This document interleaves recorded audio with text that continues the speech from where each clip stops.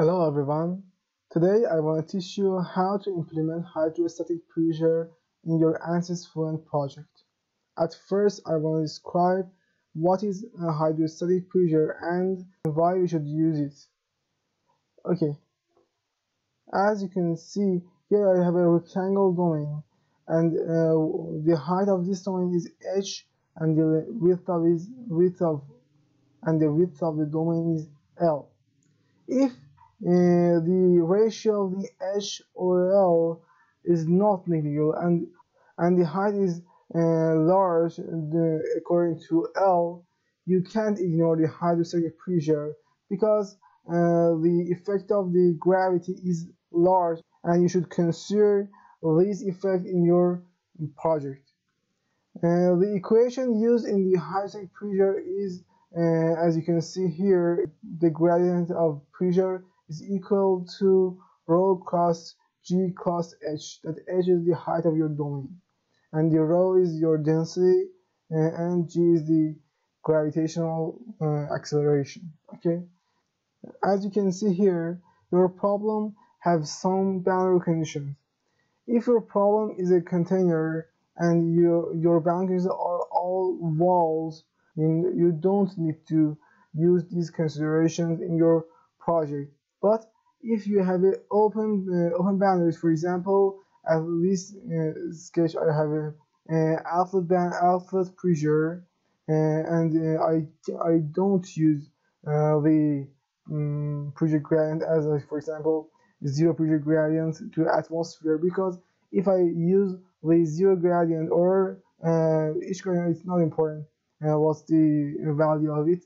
You have a reverse flow in the outlet due to the Bernoulli equation. You can see that you have a large reverse flow and your problem is go to wrong results. Okay, for this case you should go to Ansys, open Fluent, go to geometry, new design modeler, normal to the XY plane, go to sketching, draw a rectangle, go to dimensions, for example is 14.5, and this one is not important, was for example 20. Okay, click on no, go to concepts, sketch from sketch, click one edge of the sketch, click apply, click on generate. Yes, my domain is generated. Close the design modeler, go to mesh,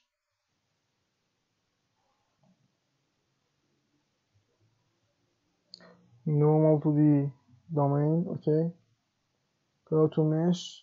The mesh set is not important in this project because I want to just show you how to implement the hydrostatic pressure, but for a roughly good mesh I change the sizing to medium. Okay, generate mesh.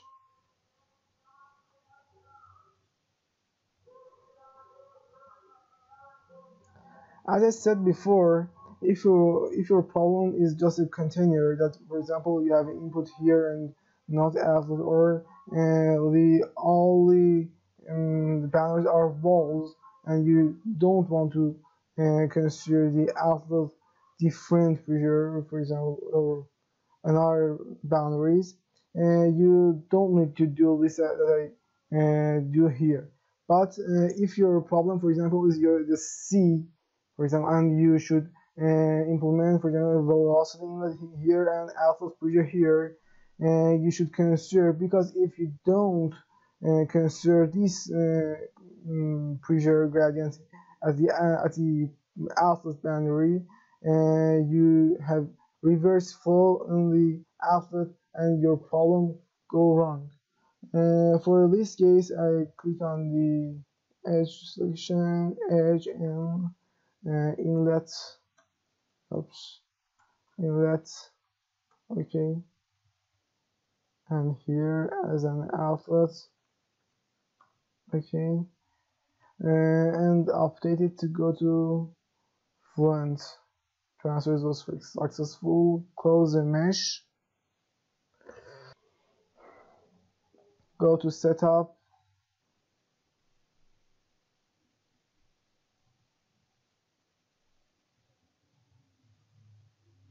It's very important. What's the setting of setup? I just want to show you how the. I just want to show you what is the setting of the Fluent. Okay.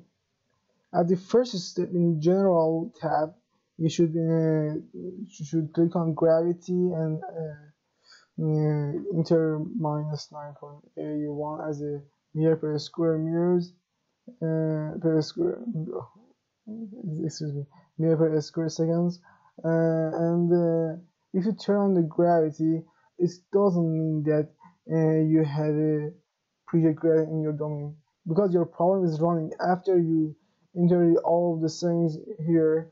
After the second iteration, your gravity entered to your problem, but at the first iteration you have no gravity, and this makes your problem run, because if you have no outlet gradient for your problem, go wrong at the second iteration and later.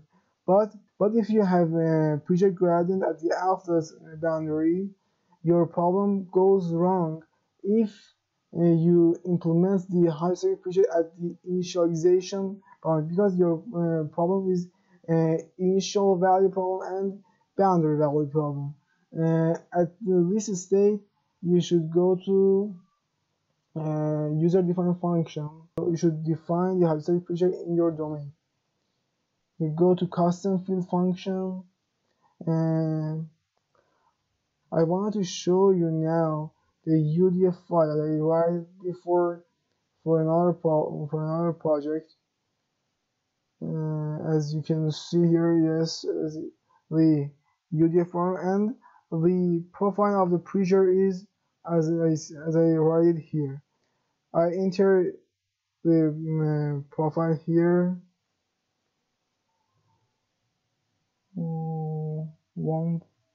1,000, no, 145 000 minus rho cross G is 9.81 cross the mesh y coordinates. Yes, I declare that the y is the coordinate of the mesh nodes, and your function is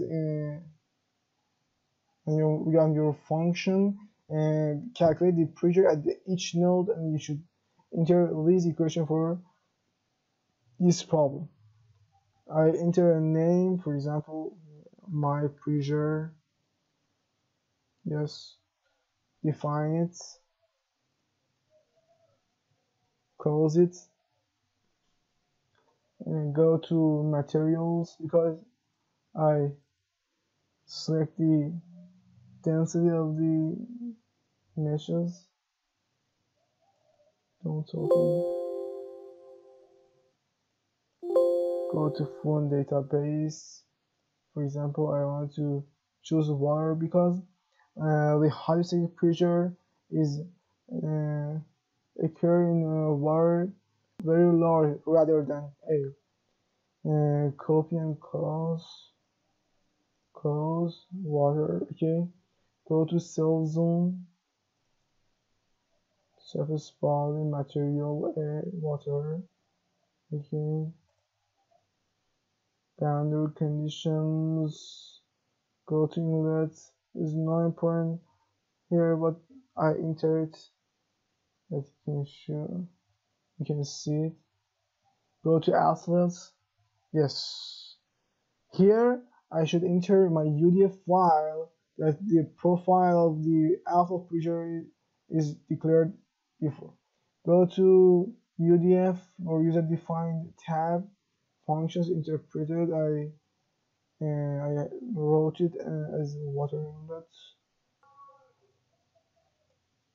Interpret. Yes, it's interpreted. Close it. For example, if I go to outlet, change to outlet exposure.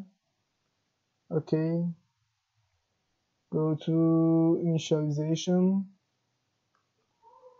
Now I want to initialize it, the hybrid. Go to patch. This is the important part of this project. That go to patch, click on pressure, and click on surface body. That is your domain. And click on use field function and my pressure that I defined in as a custom field function. Click on patch. Yes, your problem is patched. If you go to graphics and contours, you can see that custom field function by pressure as an outlet. If you click on display, oh no, in the interior surface body, click on display. Yes, you can see that you have a gradient, pressure gradient here, and the value is correctly. If you go to XY plot and change the plot direction to the Y direction, create a strike pressure at the outlet boundary, and click on save and plot, you can see that the profile is here. But if you pay attention a lot more at the diagram, you can see that position is here and the side pressure is here, and this is the height of the domain, and this is the pressure. And if you rotate this diagram, you can see a shape like this. Okay, if you enjoyed this tutorial and it is helpful for you, please like, share and comment under this video, and don't forget to subscribe us.